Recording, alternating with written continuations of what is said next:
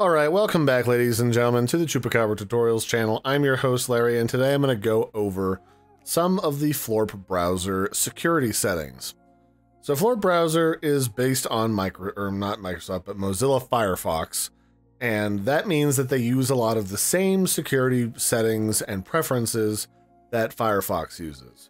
So if we go into the settings, which is accessible through these three little lines up here in the upper right hand corner, and go to settings, you'll see something that looks like this. And you can go down to privacy and security, and you can control your security through some different subsets of settings. Now, for most people, it'll just be set on standard, which will block info and tracking stuff from social media trackers, cross-site cookies, tracking content in private windows, crypto miners, and fingerprinters. And for a lot of people, that's probably just fine. But if you want, they have an even stricter level of security that you can enable, and this will block information from social media trackers, it'll block cross-site cookies, tracking content in all windows, crypto miners, and known and suspected fingerprinters, and this is strict. And the thing to keep in mind is if you block some of this really in-depth information that websites use, like a lot of their cookie information, some of that might actually prevent the websites that you're using from being displayed or run properly, because they're blocking a lot of questionable stuff in the background that a lot of websites just kind of use to run and do their thing in general. And then down here, you have the option to customize your experience about like what cookies you want to block, what tracking content you want to block. Do you want to block crypto miners? Do you want to block known fingerprinters? And what that means is fingerprinters will use whatever information they can glean from your computer to try to identify you as an entity to advertise to or sell advertising information about. This could literally be as simple as seeing what resolution your computer supports, which would tell them what graphics card you have, which would then tell them kind of who you are as you browse the web. So you can determine where you want and when you want this information blocked, or if you even want it blocked at all, through these different pull-down windows and by toggling them on or off with this little check mark. And you can switch between these however you like, especially if you know that most of the websites that you like to go to are generally safe, but maybe your friend wanted to share a really questionable streaming site with you and you're not sure that you trust them. You could up the ante on your privacy and your security before you go there. You can also have website privacy preferences. You can tell websites not to sell or share your data. You can also send websites a do not track request. These are more of a suggestion than a hard requirement, because a lot of websites just ignore that, but it's an official declaration to them that you don't want your information to be misused. You can also select different options here that say resist fingerprinting and IP address leaks. Fingerprinting, as I was talking before, is a tracking mechanism that relies on identifying unique information about your system in order to figure out who you are as an entity as you browse the web. And you can enable strong protection against fingerprinting, which will force light mode, disabling some APIs, and some sites may be broken, automatically dismiss access confirmation prompts for HTML5 image data, prevents websites from using the canvas reading prompt unless manually permitted, disable WebGL. WebGL is a JavaScript API. It's used to render graphics, which can be used to identify your GPU. And then down here, you can enable WebRTC connection, which is a standard that provides real-time calling. If you disable this setting, you will not be able to use Discord, etc. And then down here, you've got cookies and website data. You can manually clear your browsing data right here by hitting clear data. You can also manage the data from what websites have been collecting it, and you can remove these cookies. You can also block some of them and then save your changes. And then you've also got some exceptions to cookies and site data that gets deleted when Floorp closes, and you can actually select this to delete everything every time you close your web browser. You can manage exceptions to any of these rules through the exceptions window.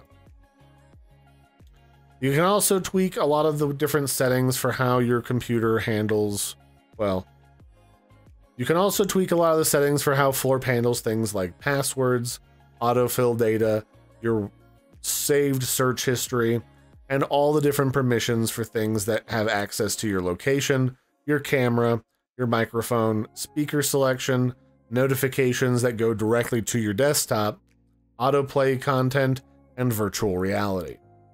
So starting up here with your saved passwords, wherever I was a moment ago, you can have it ask to save a password. It won't do so automatically. You can fill usernames and passwords automatically when you click on a different password field. You can have it suggest strong passwords to you when creating new passwords, which is always really nice to have. You can suggest that Firefox relay email masks to protect your email addresses. Show alerts about passwords for breaches and breached websites. And then you can also add in require device sign-in to fill and manage passwords. This might actually be a good idea, especially if you have a shared computer. That way, if you're got kids, you can prevent them from accidentally putting in your password automatically and then using your credit card info to buy money in Fortnite as a good example. You can use a primary password, formerly known as a master password, to control and contain all of your passwords. And you can allow Windows single sign-on for Microsoft work and school accounts. Down here, you've got autofill data. Do you want to save and fill addresses? Do you want to save and fill payment methods? So do you want Floorp to save your credit card info? And then down here, you can also require a device sign-in. So you have to put in your password again in order to autofill your credit card information. Again, if other people are using your computer, and some of them might decide to go have fun with your credit card information like kids, it's a good idea to have that turned on. Down here you have history. You can have Floorp use custom settings for history, remember your history, never remember history, and you can tweak that specifically down here, like always use a private browsing mode, remember your browser and download history, remember search history, or clear history when Floorp closes. You can also just hard clear it at any time by clicking clear history. And you can clear it up to all of the things ever saved, including site settings, temporary cache files, cookies and site data, and history, and then you can hit clear. It's really easy to do that. And then you can kind of tweak what browsing data that you automatically want cleared when Floorp closes, when you exit out of the program completely. Down here, you can manage what websites have access to your, different connected peripherals, your location, your microphone, your camera, and all that jazz.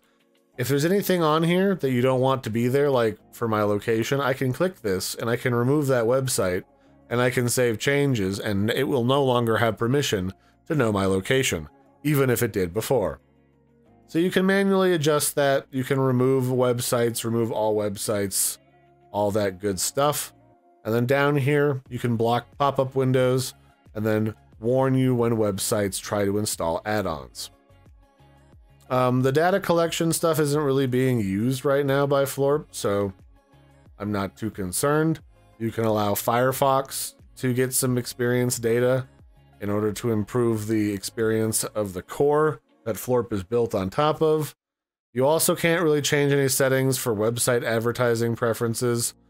You can change the security section to block dangerous and deceptive content, block dangerous downloads, and warn you about unwanted, uncommon software.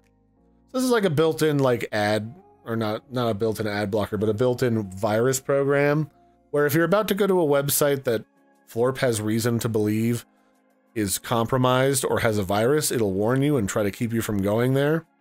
It'll also try to block suspicious downloads. Like, let's say you decided to go to a website with free software and one of them might not be software but a virus, it'll try to warn you. And then, just all of that sort of general safety is what these three toggles is controlling. Certificates. Query OCSP responder servers to confirm The current validity of certificates, you might as well leave that turned on. Allow Floorp to automatically trust third-party root certificates you install. And then down here, you've got HTTPS only mode. I didn't have it disabled because that's by default, but if you have a reason to enable that, you can do so here. DNS over HTTPS, you can play around with that here. And then DNS and HTTPS usage rules, default protection, increased protection, or maximum protection are all available. And you can read about the different functionalities of each one of these. Mine's currently on default because that's usually pretty much fine for my generic standard web browsing purposes. I don't really go anywhere crazy or interesting. But if you find yourself going into weird places, you might want to add maximum protection just so that you're safe. And that's pretty much it for all of the security settings for Floorp. I hope you found this helpful. I've been your host, Larry. Don't forget to like and subscribe, and I will catch you next time. Bye, everybody, and have a good one.